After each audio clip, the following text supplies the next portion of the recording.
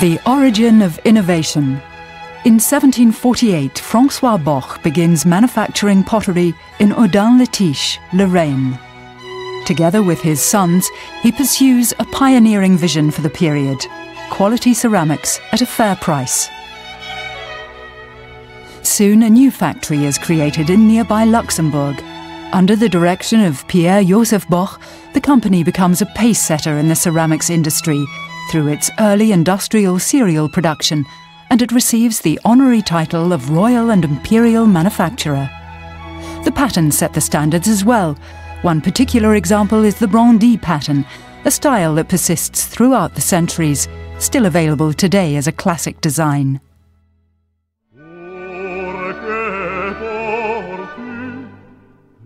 At the same time, the earthenware manufacturer Nicolas Villeroy also forges ahead with industrial production in nearby Wallerfangen. Among other things, he experiments with new firing techniques, always keeping in mind top quality with the lowest possible costs. In 1812, Jean-François Boch, the grandson of the company founder, begins operations of a new factory. In the old Benedictine Abbey in Mettlach, systematic mechanization leads to a production standard of path-breaking efficiency and quality. The most important innovations of this period include copperplate printing and coal-fueled kilns, and the introduction of social services for the employees. As companies with related philosophies, Villeroy and Boch conjoin, first on a business level, soon thereafter on a familial one. Villeroy and Boch broadens its product spectrum with the Kristallerie Wadgassen. All signs point towards further expansion. Under the leadership of Eugen Boch, the company conquers the international markets. Whether in Paris, Moscow or New York, Villeroy and Boch becomes a synonym for quality products.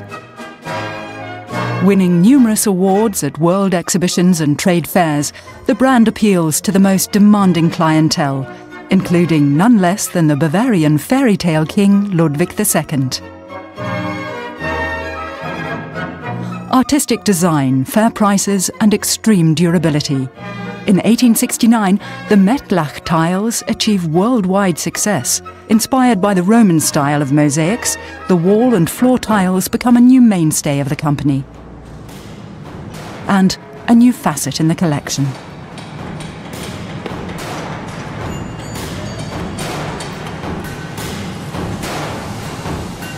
At the end of the 19th century, an innovative production technique allows for the mass production of ceramic sanitary wares.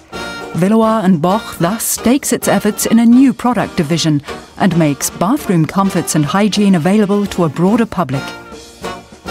The art and architecture of the early 20th century is marked by the Jugendstil or Art Nouveau and later Bauhaus styles. The company is one of the first to integrate these two aesthetic strains into its product line in cooperation with famous artists.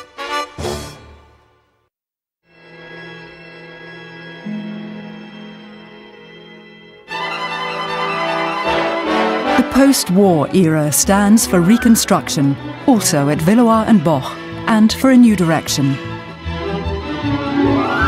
The company initially concentrates on the European market, focusing primarily on highly practical tableware.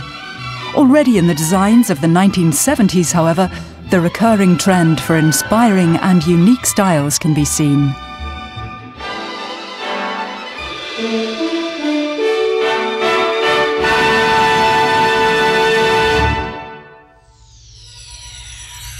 Through cooperative efforts with international designers and artists, Villeroy and Boch leaves its impression on the tableware of the 1980s. Special highlights include the works of Paloma Picasso and Keith Haring in this pioneering marketing measure.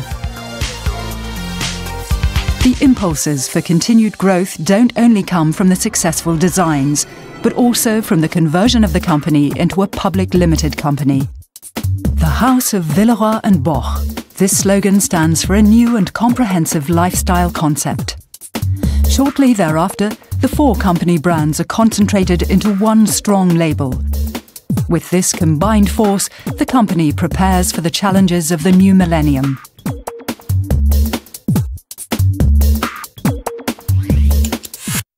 A young, urban style, Villeroy Boch sets clear and distinctive accents with the Metropolitan collection. This success is also based upon the courage to pursue visions in both aesthetics and in technical production.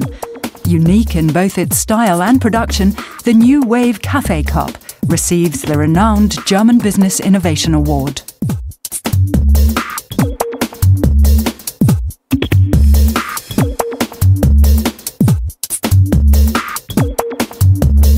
In 2007, the company again has the honour of designing the papal tableware, now for Pope Benedict XVI. Fascinating realms of products. Today, Villeroy Boch offers a fitting product for every lifestyle, from classic designs to natural shapes and patterns. The new brand, Vivo, is targeted towards a young, unconventional generation. With fair prices and multifunctional designs, Villeroy Boch once again opens up new creative perspectives.